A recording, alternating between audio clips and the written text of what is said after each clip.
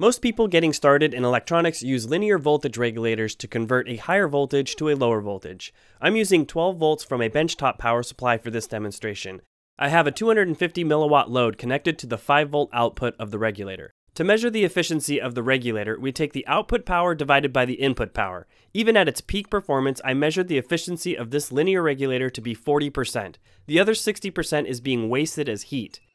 If I ran the maximum load on this regulator for 3 hours, I would generate so much wasted heat it would be the equivalent of boiling enough water to make this cup of tea.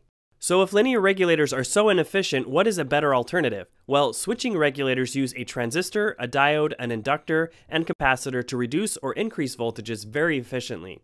I have a switching regulator on this board with a 2.5 watt load, and I measured the peak efficiency to be 92%.